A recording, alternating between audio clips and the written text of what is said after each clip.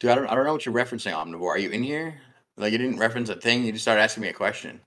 So I think I understand the theory that I can see for the undiscovered secret sauce here is that I have a range of vision that's limited to 4,000 miles, Ah, basically. ah, Okay. you've seen this go the other way. I remember now. Well, Right. So, so what I feel like is that if I see Polaris getting closer and closer, it should be getting bigger and bigger. well, you would think that if the distance between you and the object was changing as it was, parading through your vision, right? But if it was actually kept at the same distance optically, then it would make sense that it wouldn't happen. It does change aperture usually, so it's kind of a weird thing anyway. But the apparent height goes, I don't know what the minimum here is, but it seems to get several hundred miles closer, according to this. Several hundred miles closer. At 56, it's 3,200 miles. So between 90 and 56, it's gotten it looks like about 700 miles closer. Is that correct understanding? The apparent height, so it appears. I'm not quite sure what you're looking at, but I mean, like, probably. I'm looking at column D. Well, I think it's column D, Okay. and the top is apparent height 3959. Right, that's as far away. So Polaris appears right on the edge of my vision. Like I can barely see it or whatever. I see it directly above me, and it's as far. It appears to be as far away as it ever gets. That sounds correct. Okay, so then I go down to 56 apparent angle, and the apparent height of Polaris is now 3282. So that's like 700 miles closer, or thereabouts.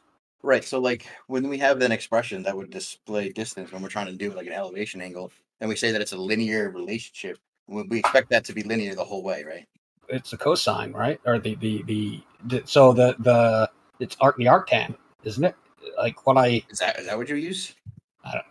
I'm not sure exactly what the question is, but if the baseline is my length and the angle of elevation, then the height isn't it the arctan of the elevation angle? I mean, like, I'm just trying to figure out when you're trying to do a basic elevation angle to a star and compute distance, right? Oh no, I was doing trigonometry to tell how high something was. Right. So I don't think that there is an apparent height when I'm looking at an angle to the star. I don't believe there's ever an apparent height because it always looks the same. Well, I mean, see, that's tricky for you because you have to simultaneously treat them as a static moving web equidistant from you at all times, rotating like a personal sphere, and then also believe that they're different speeds, different heights, all the way different distances from you, that different length, because you did spectroscopy that can't be verified to tell you that it's definitely made of the stuff that's made in the sky, but you definitely can't know for sure. However, I get the spiel. I understand the spiel. do you though? Because do you think I like practice that? Seems like it. Come on, man. You think I would practice stuff for online people? I feel like you would practice it and say it as fast as you could, and maybe hopefully baffle them. But I don't know. Well, the reason you say it fast is because you're gonna forget it, especially when you're making it up every time on the spot, right? Yeah. Okay. Well, anyway, I understand that you have a lot of questions about where the stars are, and that's fine. But I don't think I would be saying it apparently gets closer as my angle decreases. Well, I mean, I would agree with you. However, that's exactly how NASA treats the sky and the dome and the celestial objects when they talk about them. So, like, of course, because you don't ever actually have a physical object, you have the apparent, as we explained. Hold on, let's get sources. Well, wait a minute. Are you talking about the apparent height above the horizon, or are you talking about the apparent height above the observer? Well, I'm talking about the very thing that you were about to ridicule and criticize is going to be shown to you as exactly the model that NASA used, almost like it was premeditated. And it's nothing against you, man. Okay. So I'm just saying that apparent height is how it appears to me. Right. I'm the guy who's standing on the North Pole. Absolutely. I don't think that I don't think that I'm looking at that star and saying that looks like it's 3,900 miles away. I don't. Right. Well, I mean, we kind of skipped to the end of this argument, but the premise, right, is that we have a fundamental disagreement about what causes those things to process into the distance proportionate with distance, right? Like, we think that it's the same for everything on Earth because it looks the same and does the same thing. You think it's the same for most things except for the sky, which does it exactly the same for a different reason. It's a little bit truncated, but that's pretty much the position. Yeah, I mean, I agree. I think the stars are a long way away. Right. But I what I don't think is that on either flat or globe Earth, the star appears to come closer, which would mean, as far as I can tell, it would get bigger. Right, but like, so here's my actual position, right? Is like that you would see and experience the celestial sky exactly as you do right now, and it would be for a completely different mechanism because I'm just explaining how you see differently than you already do. You think that everyone can see the same sky at all times, but in reality, everyone sees a different sky, and you have no way to disprove it because everyone just looks at freaking NASA and we look through a stellarium that has the same view all the time. Yeah, But but I all mean, of those are viewer dependent. All of them are viewer dependent. but isn't this kind of like saying, I don't think you all see the same color red as me? No, I don't think so because to a point we can track it, right? And Okay. to a point it doesn't matter. But like, Well, so so this whole position comes down to, can we celestially navigate by looking at the things in the sky? And it has to be yes, because right. you treat them exactly as we treat them for the static moving thing, equidistant from each other as they process over you. And because we did a tricky thing with a unit circle to enforce a viewing radius, we then can say that actually mathematically, if we process laterally 69.07 miles, then yeah, this personal celestial sphere that I defined mathematically with basic trig will process over me 1 degree as I go. So that is definitely a relationship I can have. Now it doesn't maintain linearity all the way, but that's okay. That's what we were going for. That spiel, I don't understand. All right. I didn't quite get that. But what I did understand of it is, so we all agree that we can navigate via the stars. I certainly can. And obviously, clearly we can. So I guess that what you're trying to establish is, because of something about the way we see, we see Polaris drop 1 degree per 69 nautical miles. Yeah, not only we, but everyone always has forever into perpetuity. You can say that. Sure. We all agree, right? So that's what we see. That's what we observe. So the question then becomes why. Now, when you say we don't all see the same sky, are you saying that we're not all looking at the same thing and just seeing it differently, or are you saying that we're literally seeing a different thing each person? Like if I'm standing 10 feet from you and we both look up, we're each seeing a different actual thing. I'm Like, saying very specifically, right, that we can all see the same thing apparently, and no one ever sees it physically. You're concerned with physically, but again, pointing out that it's all treated as the same equidistant web until the point where you get right next to them. And as you correctly pointed out, right when we started, you put it at under 90, it goes right to almost infinity, meaning that like your distance isn't really real because it doesn't go to a scaled thing that's proportionate to all the web that's equidistant. It goes with light speed to each different independent thing, where however far you think it is based on that okay, ridiculously so skewed luminosity thing on the basic on the candle in the inverse square law of light. so the theory is there is no real thing, No, or no, at no. least if there is a real thing, we're not seeing it. No, the statement is the apparent is all we ever see. So this is all we ever need to deal with. Like this ridiculous how to justify, like if you want to like get to under a star and take a ruler and try to reach it, that's stupid in both worlds, and I don't understand why we try. Um, This is what Rubik always says when we get to this point. Sorry. He's like, take a yardstick. It's 39.59. You go and do stuff. Can you reach up and touch it? Like, well, no, because I don't think it's like even there. I think it's a light in the sky that moves equidistant with movement. So okay, so if you and I are both looking up, let's say we're 10 feet apart and we're both looking up, now I agree, although it's trivial, right? To say we each have a different point of view. If we're both looking at the Empire State Building no, and we're standing 10 feet apart, the building is going to appear slightly different to each of us. There you go. I agree, but I think that's a trivial statement. We still both agree we're looking at the same physical thing. We're seeing the actual building. There's actually a building. There's actually a fact of the matter, and we're both seeing it. We're just seeing it slightly differently Yeah, let's from different check angles. this out. Here's this celestial sphere, which you have to use to look at the sky or do anything at marker right ascension or communicate to another human being where anything in the sky is. So I'm going to stop right there so I don't talk too fast. Mm-hmm. Right, that's cool. That's a nice little observation. I actually put a couple of them together. That's going to be most of the observations that we run through as we go Okay. through. Right, so that's just basically how everyone sees the sky. It's literally in a sphere around you that moves with you. You think that it moves with you because of the curvature you can't see that's always just outside your vision. I think it's because of other reasons that make more sense, but we're not going to go into that, right? Okay. Well, we know we don't need to. So you have an actual Polaris, and okay, so you have an actual Polaris and an apparent Polaris. All right, because Gleam kept showing it to people, and they took it offline, so now it's only on archive, which we had to pull it from. Okay. Also, all this is on this webpage that I keep publishing and using. Yeah. Reference things. Everyone can All look right. at it. Okay. So it's literally NASA saying that, hey, this is a supermoon, but it's because we perceive the sky as a flattened dome with the zenith nearby and the horizon far away. We have birds flying overhead and closer than birds on the horizon. When the moon is near the horizon, your brain, trained by watching bird, miscalculates the moon's true distance and size, giving you this wonderful flattened dome of apparent and actual. So, like, we don't need to go any further than that Can you because all post? we Can ever you post? see. Can you post that? Oh Whatever it crap! was. I see that. Yeah. I see the picture of the flattened sky, but I didn't. Maybe All it's right. shaped sky. He sees the sky as a flattened dome. I don't know about flattened, but oh, okay. The true sky and the flattened sky. I see what they mean. The zenith near the horizon, far away. Birds overhead are closer than birds of the horizon. When the moon is near the horizon. Okay, so Yeah, I was very slow against getting that. Sorry. all right, that's fine. I agree that the sky looks pretty dome shaped. I mean, like everyone does. Like that's the thing. If people start disagreeing, I'm like, well, hold on. Let's start like with. I think that when you look at the sky, it looks exactly like you think it does, and then we'll go from there because they think this crazy nonsense stuff where we have to get off the table. Well, what I'm trying to figure out is you're saying that something is going on with vision, right? That there's something about our vision can only go 4,000 miles. I don't understand that. But I mean, yeah, maybe our vision can only go 4,000 miles, but I think we clearly see more than 4,000 miles when we see stars, right? So right there, I would disagree with that assertion. But I'm not. What's that? Sort of.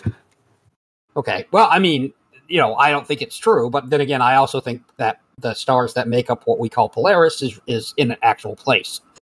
Right, but that no one ever sees that you treat equidistantly like we do all the time. But I know. Yeah, well, yeah. I mean, and I'm but it's a weird position, right? You have to use it exactly like we do, but say it's something totally different. That's twice now, right?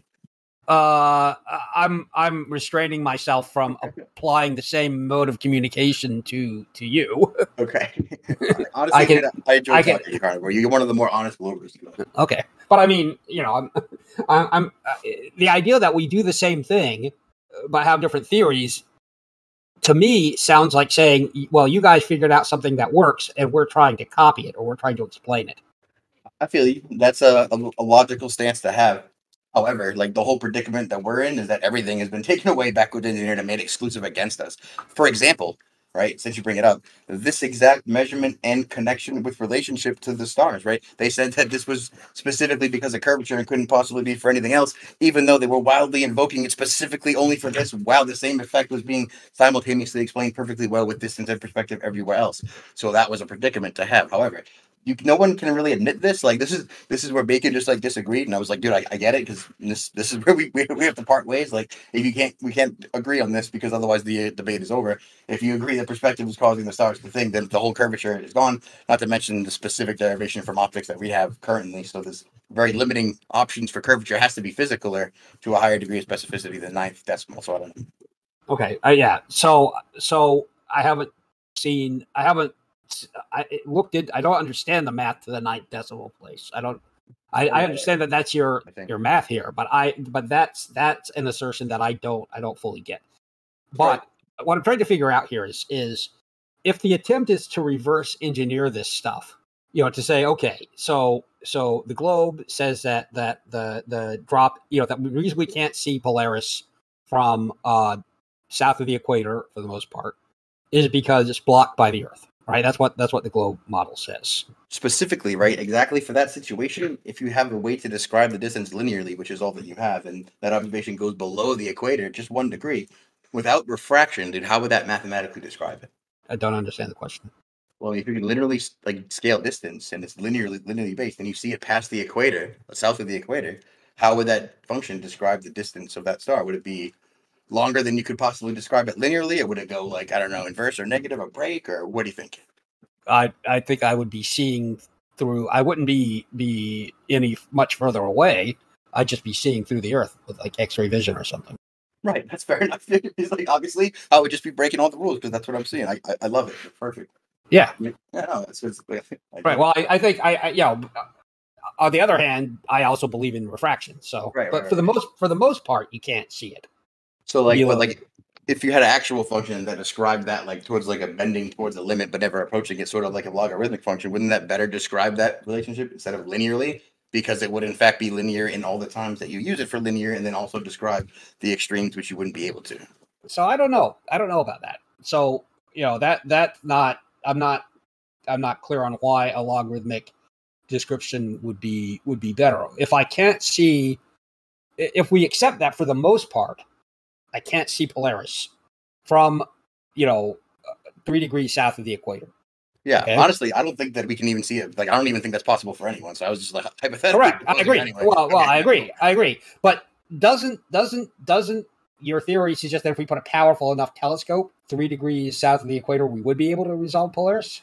No, I'm specifically arguing that, like, at the horizon, at the surface level, that 3 mile horizon is very finically dependent on the specific aperture of your eye, the focal point you're looking at, and the aperture of the wavelength. So, like, it could change at any moment and probably is pretty variable. So, what happens is it's constantly dynamically scaling, and that literally determines just like the spherical radius. So, the spherical radius is applying to the celestial heaven, which you have quite a bit distance of seeing. You're not going to be seeing 3 miles into the celestial heaven or 4,000 miles into the atmosphere, right? Well, I don't know. If I have a telescope and I'm not looking through it with my eye, I'm looking through it, I'm projecting it onto a photographic plate. Okay. Then it seems to me that if there's not a literal physical obstruction between, me being south of the equator and Polaris, and the reason why it seems to drop is because of something going on in the curvature of my eye that is not going on in the telescope. Well, that, was there more?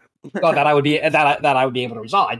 It's the same thing with the sun being a sphere that flies away at night. It gets too far away for me to see, and then I can't resolve it, and I think it's set because of some reason. Well, similar but slightly different, right? Because when we're on the horizon, it's slightly different. We keep mixing up the two. If something is unresolvable, it just means that it's gone beyond my current aperture length to resolve. It doesn't mean it's gone, I can't see it. It's beyond 3.1 miles, let's say, beyond what I can see currently. If I stand up or do anything else, that'll change all the conditions and have to scale dynamically. If I move to a camera, that'll change both the wavelength inserted at the beginning of the Rayleigh criterion and the diameter accordingly. Now, that would also scale what we're doing with the backwards compatible ratio, defying wonderfully spherically distance defying limit of the tangent of how we get the arc length of the sphere. Dude, that was really off the top of my head. Sorry, honestly. No, that I follow that. Right. I understand what you're saying. Yeah, obviously that stuff will change but that still tells me that I should be able to have a powerful telescope like the one that well, not super powerful telescope, but a good civilian telescope. Yep. South of the equator at roughly sea level, and be able to see Polaris. I mean, I don't think you'll be able to. What do you mean? Why not? So why wouldn't I be able to see Polaris? Well, I mean, I wouldn't be able to with the way that I understand the world to work, because I'd be like far enough away from that center to not be able to see it on my horizon. And even with the non-linear function describing it, it wouldn't be that, I wouldn't be able to resolve it past the. Well, but I've got a telescope. I've got a telescope, that can resolve Jupiter and show things that look like craters on the moon and stuff like that. So I've got a great telescope. Well, a telescope doesn't make anything that you can't see visible. It just brings things that aren't currently resolvable into your range to resolve them, right? That's clearly exactly what it does. Yeah, I agree. So why isn't it visible from the equator? What is stopping it from being visible from the equator? It can't ever go past that limit. So no matter what scope you have, you're never going to be able to see past your limit of like into the sky, right? You're not going to be able to see. For you, it'd be like seeing over the curve real quick. You put in this, like the stethoscope over there. That wouldn't make any sense. So it's not a range of human vision. It's like a range of. Absolutely that, right? Well, then the telescope has nothing to do with human vision. Well, I mean, like if you see everything as one, then eventually you have a limit to the vision of whatever aperture, scope, vision lens you're looking through, and you have this effective either dome or scaling horizon limit that just happens to happen every time without exception. Yeah, when the things converge in the distance, they don't do it in a linear fashion. So once you hit a certain convergence point of things converging in the distance, no amount of optics is going to bring it back into view because the angle is too sharp that you're never going to be able to resolve the difference between the ground and the sky. Oh, that's the other part, right? I'm tired. So, say that again? Yeah, basically just as like the star is disappearing into the distance, let's say you're going south and Polaris is sinking, right? Once you hit a certain point, once Polaris has sunk to a certain point, it's not going to be resolvable anymore, not because it's so far away, but because it's so close to your horizon that the angle there is so like it's not linear. It's not linear. So like you could have a really really strong telescope, but it's not. It needs to be an order of magnitude stronger because the relationship of the way that Polaris sank into the horizon and converged into the horizon, it's not a linear relationship. Once it hits a certain point, the angle is so sharp that like any amount of optics isn't going to bring it back into view because the angle is so sharp that you can't differentiate between the sky and the ground. It's just a matter of convergence when something's that far away and that close to something else. Well, so first off, we think it's 4,000 miles away, right? We do. The theory here is that it's 4,000 miles. I mean, at least we can say the very good, very substantiated, mathematically, logically cohesive theory, right? So what I'm trying to do is think of a way to test this. So I don't understand the nonlinear. You're saying that as I increase my distance, the amount that it drops is reduced actually in terms of angle. Well, but the problem is, right, like it's not about the distance. What it's about is okay, so you're saying it would reduce in distance. I mean, it doesn't really matter. Like the point is what you're able to resolve, right? So even if the angle change is reducing, that's not what's causing you to lose your resolution. What's causing your ability to resolve the one object from the other is the way that they've converged into each other. And that's dependent on specifically where that angular point. Once you hit that angular point, like I said, the resolution. What do you mean by an angular there, point? Are you telling? Okay, so general perspective. I'm talking about the point. Sorry. I'm talking about the point where, as you're starting to back away, like once you hit a specific angle limit, like no amount of optics is going to be able to bring it back into view because it's not a linear thing where it's like, I can see these two objects, and then now they've converged, and then I can just bring it back in with optics because you're actually the angle there is so sharp and the distance is so far that you're bringing that resolution back in isn't going to matter because those two items are so close together from your perspective point that there's no way you're ever going to be able to pull them out of their convergence optically. You're going to always see them converged in the distance because that angle is too fine. So I don't understand that. I understand what you're asserting, but what is that based on? I don't think here with this meme, it's perfect. It's everything we need to understand. It's the horizon drop distance, the spherical arc to get the arc tangent, and then the actual limit with the resolvability. It's all in one speech. But as far as I understand it, perspective squishes everything from all directions, up, down, left, right. But it doesn't make things. But the newly added conjecture is that it makes things also drop in our visual space, not just from being squished, but an additional effect where it drops due to some kind of optical perspective that matches what we'd expect from Earth curve. So we see the peak of the mountain not only get squished, but also drop. And that is something that we have yet to verify. So let's think about this for like 1 second, right? We've already clearly proven that there's an optical effect happening when you look at things and you look at things at distance. There's a definite atmospheric effraction. There's a whole bunch of things going on. Definitely have an issue, but you've decided that you're going to not incorporate any of that. I think that the thing to do would be to show that amount of drop in a testable, to say, okay, now you don't think that this is, do you think that this drop is because of the human eye?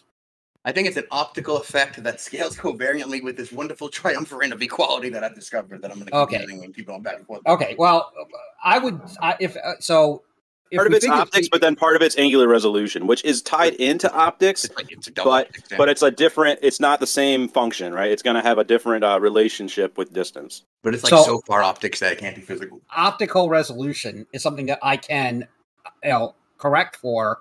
If I think I can't see this anymore, I can correct for it by having a bigger aperture, a telescope, whatever. Yes, indeed. Here, let me give you my spreadsheet where you can make all those changes and test everything you like I did. It's pretty fun.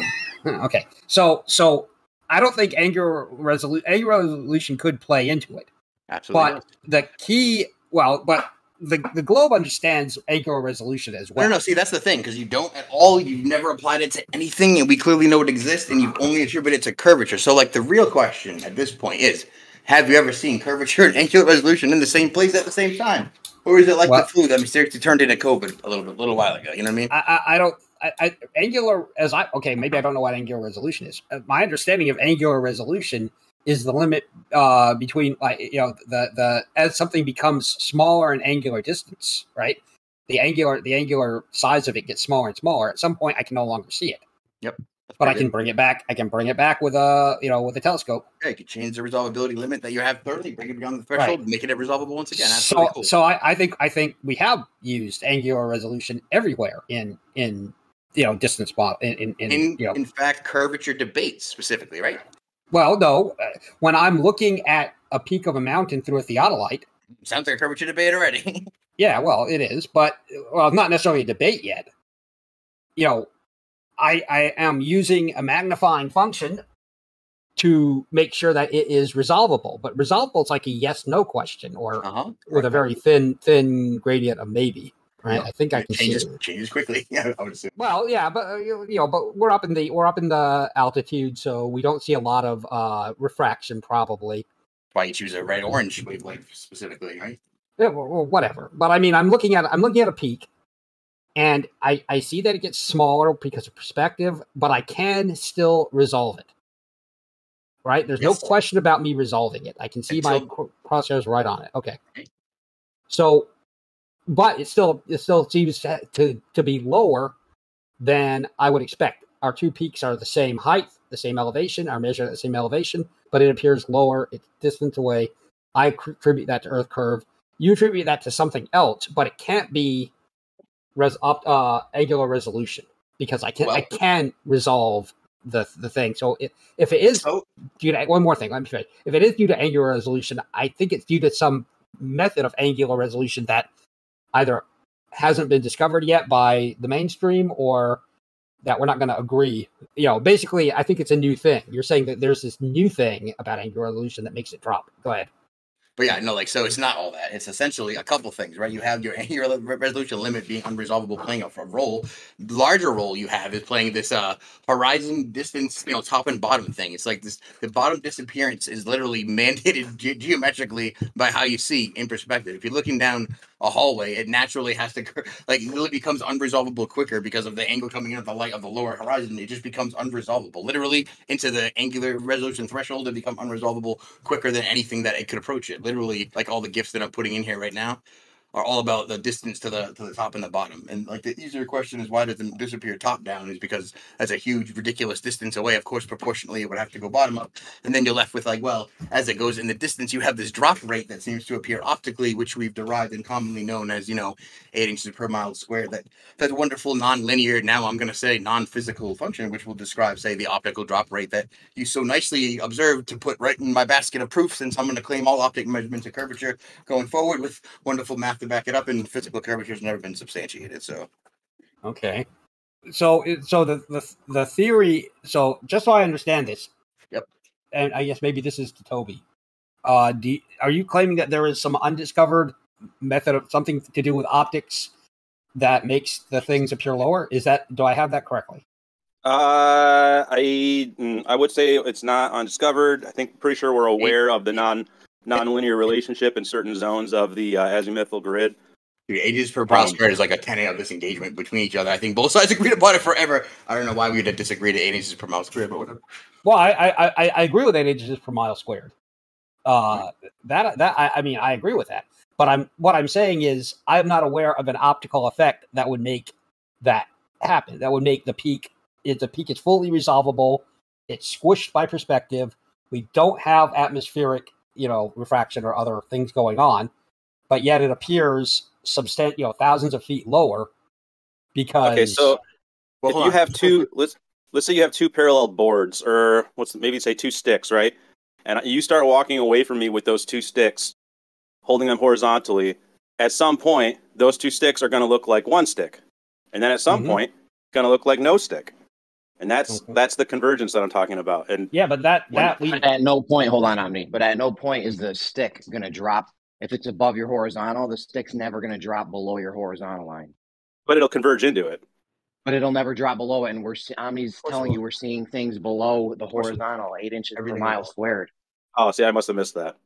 Well, it appears it's not that we're seeing it underneath the horizon. It's that right? Jeremy's right. It's that it appeared the whole image of the far peak seems shifted downwards by 8 inches per mile squared. I put a picture of a hallway in there, and that's still just angular resolution. I mean, the peak of the mountain is going to be lower because the angle's different. You know that.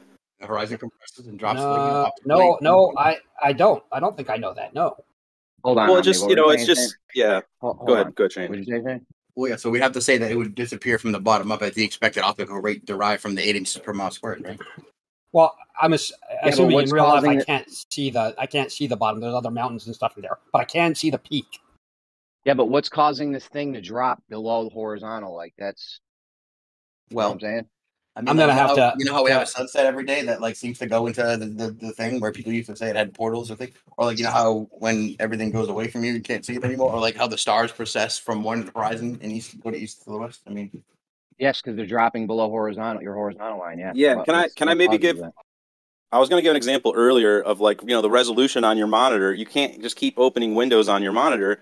You have to keep if you want to open another window, you have to shrink down your other window. And if you keep opening more and more windows and keep shrinking down the other ones, eventually you're going to get down to the size of 1 pixel. And then if you try to shrink it more, once you get past a certain point on that 1 pixel, you have now gone down to 0 pixels. You've gone past the point of resolvability. It no longer fits into your resolution. And that point, once you're past that point, and if you go past that point in a nonlinear fashion, then pulling something out of that point using optics is never going to work because you're so far beyond angular resolution. We don't have instruments that can pull something back into resolution at that rate. But then regarding the mountain, that's just distance. You think about it, like as you move away from that mountain, your angle from you to the top of that mountain is going to change, and the top of that mountain is going to appear lower. I mean, that's simple perspective. Sixth grade train tracks converging in the distance. No, that's not simple perspective. You ever see a perspective grid? are you But applying a I'm limited saying, spherical space derived That's the optically from opposite of simple. You like made something up right there. I've never seen something on a perspective grid go below horizontal. what? Well, Nick, have you been applying like this wonderful spherical limit of vision using in the R10 to get the distance to make it match to the radius exactly, or have you been doing something different? Sorry, say that again. Right. So, like when you happen to apply optics, are you applying a limit to the vision that you have that's in a spherical fashion in any way, or are you just assuming like them that you can linearly scale your distance forever, infinitely? I don't know. We see in a sphere, yes. Right. But like, do you And think what? that you can see lights from 1,000 galaxies away that are travel 1 billion years? That means that they're from 13 billion years ago or whatever. Bro, this is like a building on Earth or a mountain or Right, something. right. Just making sure. So like, but we don't blitz. So we don't need to scale linearly infinitely into the future. We know that we can only see a certain rate, and that has like a distance at which it would become unresolvable, or like the good old distance to horizon like equation, right? Things get farther away, they get unresolvable, yes. But how does that Yep. account for them dropping below the horizontal line? Well, it doesn't. That's something different entirely, right? So we're going to combine those two things specifically. We're going to say it's becoming unresolvable, and at the same time decreasing optically, bottom up due to this wonderful limit of now, like I said, optic describing this 8 inches per mile squared function, which will be essentially a parabola, but at this distance, the expected optical drop off rate, which we only ever find optically all the time, it seems, right? Yeah, but I'm saying though, what's causing the things to go below the horizontal line? Well, I mean, like forever, everyone in the world has been watching this happen, right, and attributing it to different things and being crazy and having ideas. But like, honestly, it's only been found optically. You can't actually do anything about measuring it. It's only an And optical phenomenon. And now, like the math specifically backs an optic derivation, like not two or three times. Like it seems almost certain that it's optically derived, not only like from the beginning, but all the way around. yeah, and real quick, we don't witness anything going behind the horizon ever, never. That's not what we see. What we witness is things converging into the horizon. Every single example you've ever seen, that's all you've ever seen, is something converging into the horizon. You couldn't witness something going behind something else without using like X-ray vision or something. But so we should still be able to see this not in the horizon. Then, right? We should be able to simulate this with smaller objects and shorter distances, right? Yeah, like kind of like how when you watch a car drive off, it gets smaller. Sure. Well, I agree that it gets smaller. Everybody agrees that it gets smaller. I think that's a given. Smaller in reality. That's no, right, but it doesn't go. It doesn't get lower. Okay, so you don't think that if you were standing on, you're standing, so you have a perfectly level plane, and that car drives off, and it keeps driving, and you just sit there and watch it and watch it and watch it. What do you think the top of that car is going to appear to do? It's going to get squished. Same with the bottom. It's going to squish down into the horizon, and the bottom is going to squish up into the horizon, the convergence point. Right. They'll squish in all directions, but it won't. So it'll appear as if it's curving down behind the horizon. No, I do not think so. But it's not actually. It's just converging into the horizon. Well, yeah, Just like stick to the 86 per mile squared. Everyone agrees to that already, no matter the model, right? That's the baseline. Right, we agree as an approximation, but the actual amount of drop is more complicated. Yeah, based on the curvature of the Earth. Yeah. Yeah, the actual drop over distance is never measured. Right. Well, we can assert that it's never measured. I think it certainly has been measured. Well, I'm specifically asserting that right now. So that I understand, and that's fine. You can say I don't believe your measurements. I could say I don't believe your measurements, although I'm not sure what they are. But I could say I don't believe your disbelief. But Shane, you didn't provide this guy with your math yet, and your how you derived all this. I've seen the math. I don't understand the math. Gotcha. Okay. Yeah, it's not because I don't know how to do math. I'm not clear on the math. Doesn't come with a white paper or something. A set of English readable instructions. No. But I know Shane's got it. I know Shane's got it. Yo, well, I was petting my dog, explainers. And I came over here and he kept the thing, so I unplugged the whole thing. So we started by going over the math specifically, did we not? Kind of. Exactly, specifically. Well, I was looking at your spreadsheet, and I was trying to figure out, when you're talking about the first thing that I questioned was in your spreadsheet, you had Polaris getting closer and closer, or whatever. Oh, right. So this was to specifically justify that 39.59 limit that I enforced on the whole thing from the beginning. Yeah, but you have apparent height. So that means at 50 degrees, 56 degrees, Polaris is like 700 miles, appears to be 700 miles closer to. Appears to be, can be not in reality, right? Right. I for sure, yeah. Yeah, but so my first question is, does it appear to be 700 miles closer? I don't think it looks any closer at all. That would be a point for me. That's exactly what we're arguing, right? It's literally doesn't appear, and it's equidistant from you the whole time. It's progressing laterally across it, moves the sphere around you. It's perfect. Okay. All right. So why does why does column D have apparent height in it? What does that mean then? Well, it's to represent the exact spot where you would see it, as it would for everyone individually, as it's the only way to accurately represent it. So it appears to be 700 miles down. Well, I mean, remember when we started with the celestial sphere, and I said this is exactly how everyone sees when you need right ascension and declination to tell another human being where anything is in the sky anywhere, right? Yeah, I would expect to use angles. Right. So what we have then is this spherical limit that you have around you that you experience every day, that I experience every day, that's exactly the same as you see it, that literally just moves with you, and that you think moves for curvature, that I think now have proved moves, for non-curvature reasons, probably more logical, mathematically justify the reason that everything else does it, probably. But now we have that same relationship on the sphere that, explains reality better. So we've at least went through one hurdle, I think. Well, not really. So what does the apparent height mean? Is that it's lower on the horizon, or does that mean it appears to actually be closer to me, or what do I make of apparent height and apparent length? Sure. Do you want to see a model? I'd like an explanation. You want to see a model? Yeah. Well, I have a feeling that the model is going to be another picture that I'm not going to be able to. It's not. It's much worse than that. Okay. Is this the Walter Bislin thing? Model with we'll call it with a meme. All right. Yeah, I've seen that page. I haven't seen that. No way. This was around over the video. I'd never heard of it. Also, Shane, look at what I posted at 11 minutes after the hour. It's an optics experiment I did. I'm sure it's awesome. All right, hold on. I had an awesome meme that I want to just. Yeah, okay, there we go. Cool. Okay, I meant to put a thanks Walter link on here eventually, but a minute to go with this though.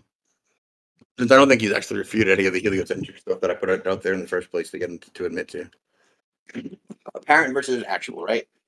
The big dispute. Okay. We're watching here. I remember. All right. So the sun, as it comes in and approaches us, we see it rise. Oh, that's the wrong one. Hold on. Let's do this. And let's move. Over here, we have an actual sun that we don't see because we're in the dark over here in our little bubble, which is supposed to represent 3959, but is definitely not visually scaled to do so. Mm-hmm. Okay.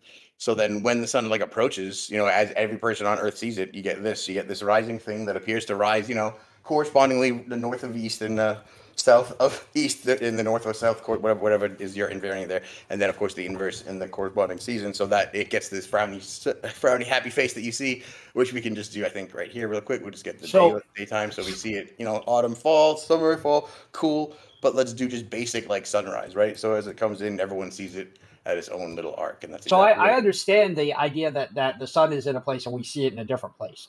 I have no problem with that. But what does apparent height, or what it was, apparent altitude? What does apparent height mean?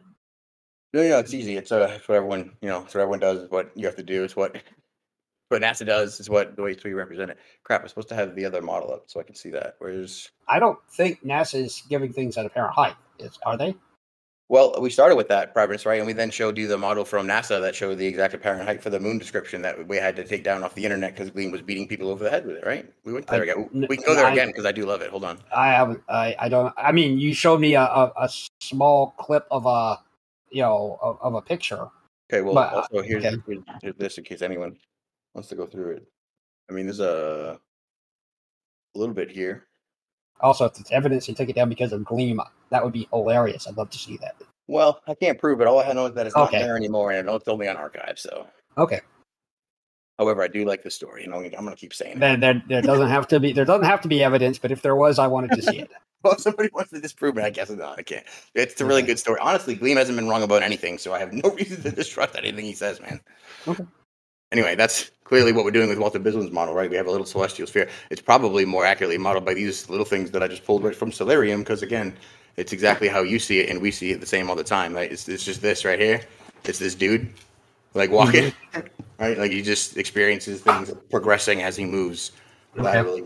That's the whole thing. That's the whole description. It should start with you should experience no changes if I'm exactly right about all this. That's the worst part. Well, I don't. So the problem with reverse engineering is that it also doesn't make a case for it. Makes a very strong mathematical case not yet put forth. What do you mean? Well, okay. I mean, It's not reverse engineering. It's just another theory, essentially, another framework. But it's not reverse engineering. Reverse engineering would be so. Let's do that then. Not reverse engineering would mean I start with my theory, and then I apply it to what I see. Right? I have a theory of how things should look that is created, and it doesn't say nothing should change. Well, so either you'd have to acknowledge it's a theory and that it's what Shane's doing is not reverse engineering because he's just deriving from the same things, or you'd have to say that it's not engineered, right? Like the whole thing is like it's semantics, but I would say that's not the proper term. Well, so the question, the way that we know that for a fact is there a place where we can apply this that is distinct from what the globe predicts? The kicker is it's exactly how you were predicted everywhere all the time. So either I'm like all the right, or like we got to find some physical curvature. Well, I think we found plenty of physical curvature, but you don't believe it. So we find optical curvature, I think, right? Optics, a lot of optics. We got theodolites, we got optic measurements, we got that of a distance, we got spherical excess, we got all sorts of optic stuff, but very lacking on the physical. So, well, I think we've also done plenty of physical as well, actually. I came in kind of late.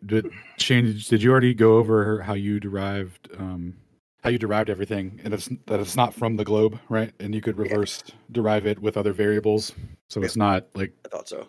Like the idea that it's exclusive to the globe or like a reverse engineer of the globe, it's the opposite is like what he's showing because he derived it independently, or derived the radius independently using the Rayleigh criteria. Yeah, more specifically, like the very specific starting parameters of the Rayleigh criterion that were tied specifically to the wavelength of red and orange right here with no refraction and the human diameter of like 2.16 at the exact distance that you want to focus, which again, very fleeting and crazy. But if you're going to pick the variables that you want to best absolve, everyday reality, all your observations and the best mean average, then that's what you pick. And then it turns out like when you do that, that's when you get the radius backwards from the arc. So I don't see how the Rayleigh criteria. I understand that. That's how you did. You say that's how you did it, but I don't understand how you did that. Okay. Well, so when we start with the Rayleigh criterion, right? Can you see this little tiny image over here? Where? Are you showing it? Yeah, I'm also putting it in chat. Okay. I see a little tiny image. So there's like a little Excel sheet in the bottom where obviously the wavelength and diameter is there as a variable that would enforce the rest of the things that are there, right? I guess. Well, I mean, you have to take my word for it because I could just be lying, right? But obviously that's what I'm saying it is. I could have manually written all those decimals there, I guess.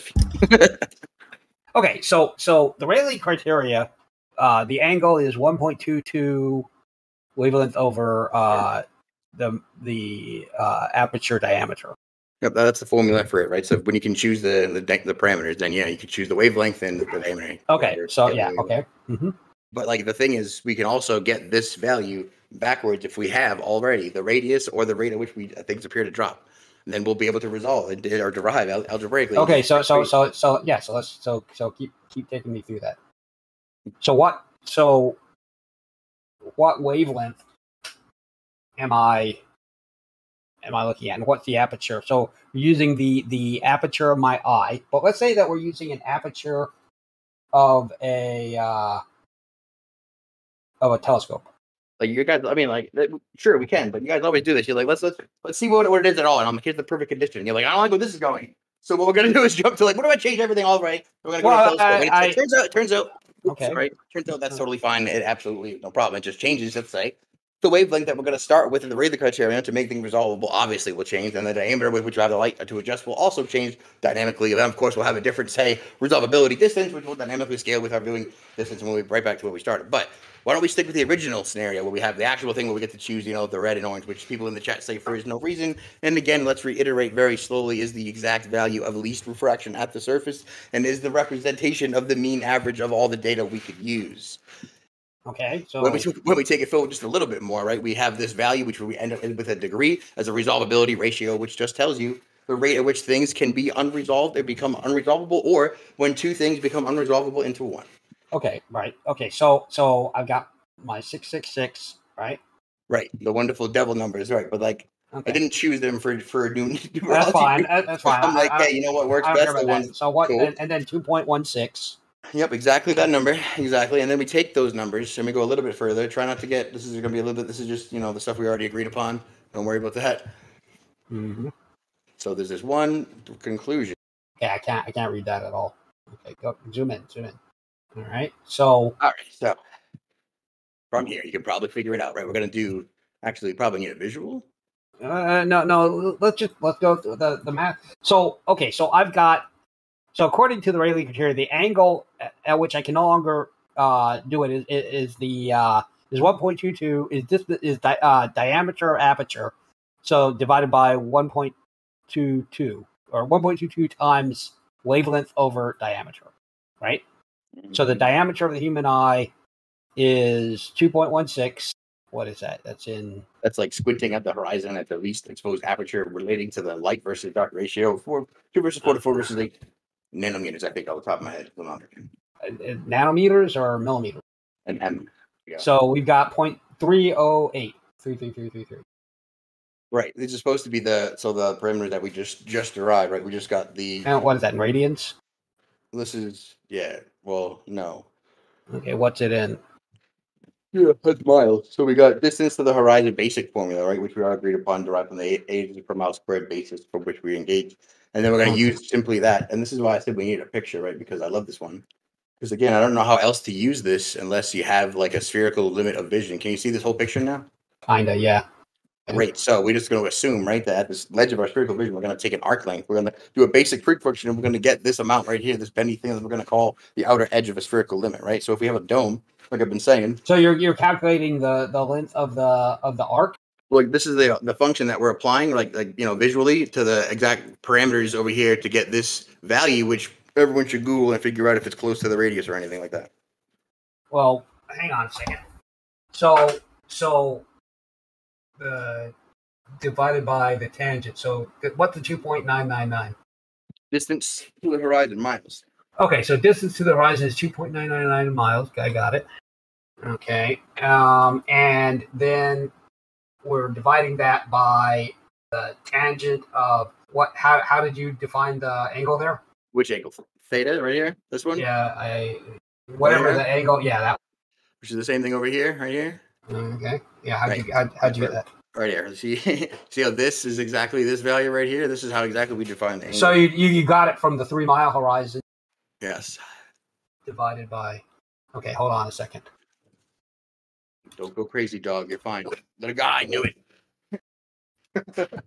So where do you get R from? From that equation right there, that's what we're solving for, right? That's the variable. So then how do you get the angle? You can't get the angle without R. We had derived the angle already, right up here. When we check this angle over here, and we got this. Wait, right where did you when we use the 3 miles, when we assume the horizon distance, right? We start right over here. Okay, so that gives you the distance, and then how do you get the angle? You get 2 theta equals, and what's the 0.02 times 2? Would be that resolvability limit equaling this over here to 0.0432, right? Well, what is That's what we have 0.02? over What here. is 0.021? That's not the resolvability. That's not the really. Well, this is what we derived back over here using the very different and specific. The angular resolution of the human eye is between, I can't read that, but 0.02 degrees and 0.03 degrees. Is that what that is? So you got the angular resolution of the human eye. Is that what that is? 0.02? Sort of, right? We did exactly this. Again. Okay, go down. Go back. So you got that from, like, I guess. Okay. All different ways to derive the same mathematical function that we're looking at from the beginning. Again, from the common wavelength, non-refraction interfering, one with the closest diameter to the human eye when squinting at the horizon. I'm going to keep saying it. People keep saying dumb shit in chat. Anyway, let's go. I love this one. So now, again, we've used the very specific criteria to derive different variables than the ones I'm showing you as the picture over here, right? Hold on. No, I'm not getting that. Go back to the. Right. So like this right here. Okay. So go back to where you're doing the Rayleigh criteria calculation. Okay. So. Okay. All right. So I have 666 nanometers. Okay. So are we converting for nanometers and meters? That's how we get radians. So that's how we apply radians to get our wonderful degrees, right? This is always a measurement of degrees at the end because it's just the angle at which things appear to disappear, right? The resolvability limit. And again, variable. Hyper-dependent on circumstances. There's stuff about numerology in there, but like that's just happenstance as far as I'm considering. I'm just using the best, most average numbers we can. We can do it any which way it turns out. So we'll get to that. Okay, so if go back 1 second. Let me see that again. Okay, so I get the 0.38, yeah. Yeah. But then I have to multiply that by 1.22. So according to Google, 666 nanometers divided by 2.16 millimeters is 3.0833 times 10 to the negative 7th. Again, this right here, right, is based upon specifically these measurements, right? So when we're talking about deriving the radius, the only 2 things we need is this. Okay, well, I got a different number. Okay. I feel like a lot of people don't want to hear me say that a lot. I'm fine with you saying it. I just want to know why I didn't get the same number. I feel like it's like grabbing a bunny out of a hat, like over and over again, though, and you're like, I don't really want to know the magic, so I'm just not going to do it, right? You know, I'm going to let it fall. I'm just kidding. So where you want to go? You want to go back to the equation where we drive the radius? Do we get to the conclusion? I got a different number than 3.762 for just the Rayleigh criterion basic ratio to start with. Yeah, I got a different number. And don't worry about that super secret personal eclipse calculator. That's not him. Okay. Is that a linearized Haversine function I seen there? No, that's for distance when we're messing around. I think it's this one. Wait, what are we doing? Yeah. As I'm very distracted, you keep messaging. I haven't read any of it, but it's been distracting every single time. Okay, well, can you send me that picture? The pictures where you did the math. I can do everything. Send you the document, the pictures, the RAR file, the website, you the portal, send me the download. What do you want? Okay, so I want the picture that we were looking at. Yeah, I love that one. One of my favorites. Here you go. That's not it, but that's okay. I'm 50-50 copy and pasting today. It's all right. I get it next time, probably. So sorry to interrupt, Mr. Shane. Is there a link I could send to my friend for all this stuff? To check it all out? Absolutely. Here you go. Okay, so send me that. Everyone for everything. Okay. and then I want the next. I want the Rayleigh criteria one that you did previously, and then the other. It's one that just has like everything on it at once. It's really useful. But they're all really useful. So just like scanning through these at all would be great because they all describe different levels of the same thing. Like this particularly, it's just it kind of drills at home. Some of them are mixed and matched, but again, Rayleigh Criterion was what I was looking for though. Would you get a different value for? I'm not sure, but yeah, I did. I was using that, but not that one. Just the one where you. I don't know that one there. That one. The colorful one. Yes, that one. Yes, the numeral secret devil. Don't believe it because of numerology, and it's all bunch of Satan one or something. I don't care about the 666. That doesn't. I mean, other cases I do. I might say it right or even use it, but in this one, it's happenstance. Whoops, I'm a coincidence theorist. Anyway, this has been fun. All right. Yeah. Okay. I got to work. All right. I think I'm doing this all night. I think I definitely have. I got really far in eclipses before we started this, so that's going to be fun. All right. I got to drop. All right. Take care, guys. Always fun, dude. Later, man. See you, Omni. Yeah, dude. Thanks for being so respectful, Omni. Well, that's fun. That was like really edifying and enjoyable to listen to. You guys were both being super respectful. Nice change of pace. He's such a good dude, asking like real questions. Like, oh my god, it's so crazy. But like when that happens, though, it's like frustrating. I bet to have like all those questions immediately answered. I bet it kind of feels like being led, and I could be like, "Oh, piss the shit out of me." I'd be like, "Get to the point. Show me how." Yeah, I mean, you know? Well, yeah, he was clearly like trying to get to the bottom of everything and understand it all. That was great to listen to. Saying, I'd be like, "Listen, I smell like I've already lost, and you just tell me what I've won." You know, like let's go. Let's get to the end of it. Hey, I think I got one of the problems is the fact that the bottom of a boat or the bottom of the sun can be entering into the vanishing point that you cannot zoom it back into. I think it freaks Globers out that you can see the top part, but it doesn't matter how strong your zoom is. The bottom part is vanishing into the horizon, into the vanishing point. And I don't know if they're just like, nah, but that's how we see. That's what happens. I mean, I get it. That does kind of require its own explanation with separate visuals, but it is exactly a factor of how we see it. It happens all the time. In fact, it has to always happen that way. It couldn't happen any other way on flat Earth. Anyway, bottom obstruction is specifically optic function. And again, what we've done here, though, is like make that 8 inches per mile squared description that everyone's always agreed upon and applied it to a much more accurate degree to an optic function that exactly describes how we see non-linearly in all the places that we can apply it. Anyway, that's pretty much it. But that's the hang up. They're like, no, that can't be. It's like a magic trick. Like actual reality, they feel like we're trying to tell them a magic trick they don't want to believe in, but we're just talking about what happens on Earth. All the time, everywhere, yeah. Hey, pull up the video that I private messaged or whatever, because it's a water tower and it's 3.1 miles away. And I specifically, in this example, wanted something above the horizon to mess with optics. And there's a rack at the top of the water tower, and it looks pretty big. And as I slowly zoom away from it, the top rack vanishes into the vanishing point. It's not down on the horizon, so it can't be tricky. And then almost the whole tower shrinks towards wanting to go away into the vanishing point. But then I zoom it back in, and it's just a really cool example if you want to stream it. You got it, buddy. Okay. I'm going to share my screen. All right. I'm pretty zoomed into this water tower. It's 3.1 miles away.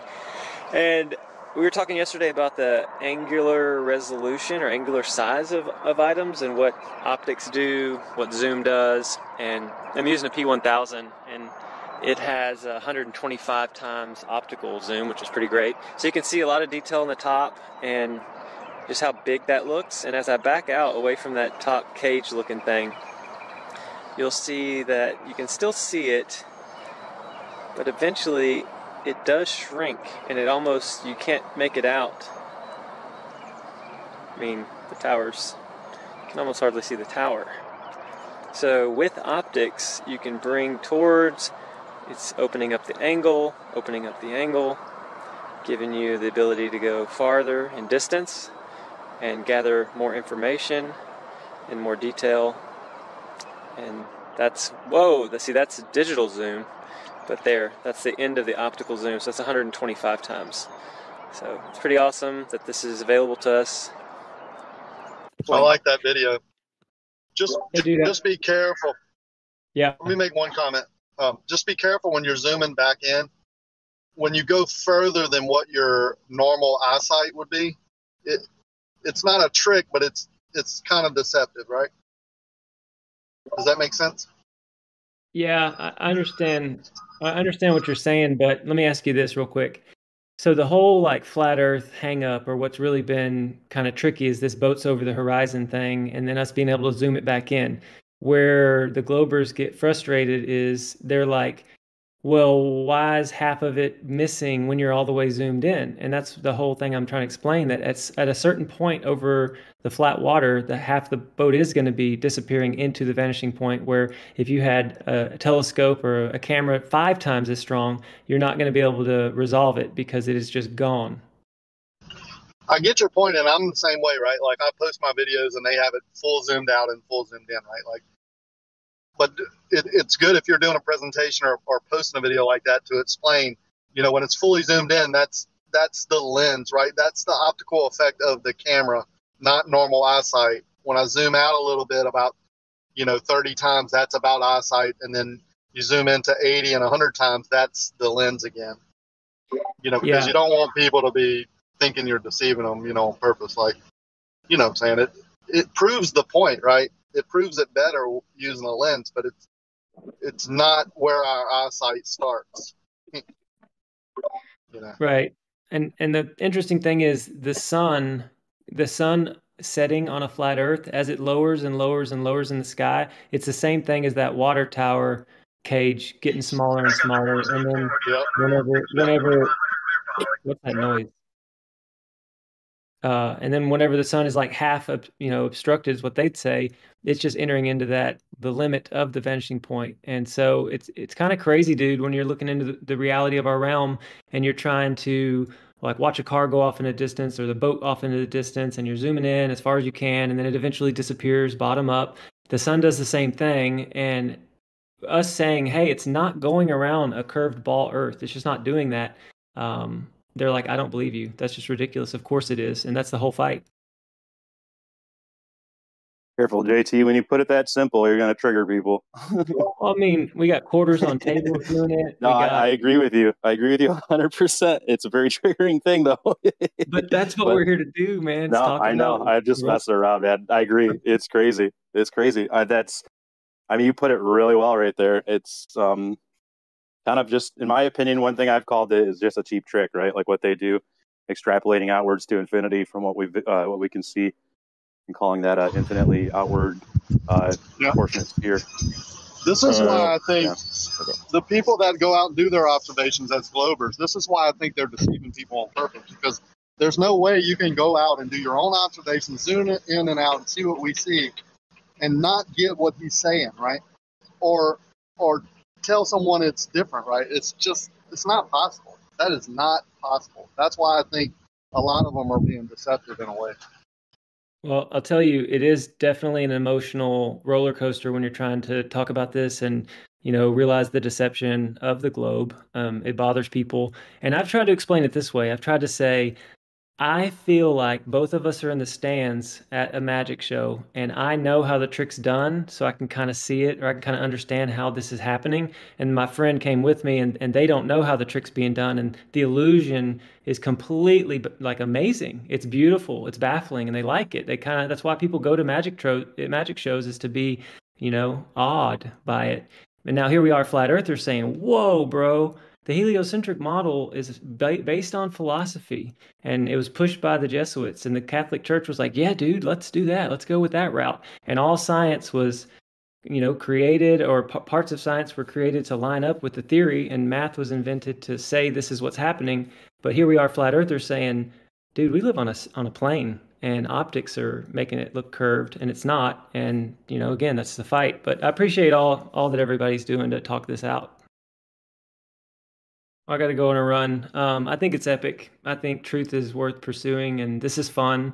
I was a Glober 2 years ago. Totally loved space. Totally believed we lived on a spinning ball Earth, and quote unquote, Mother Earth.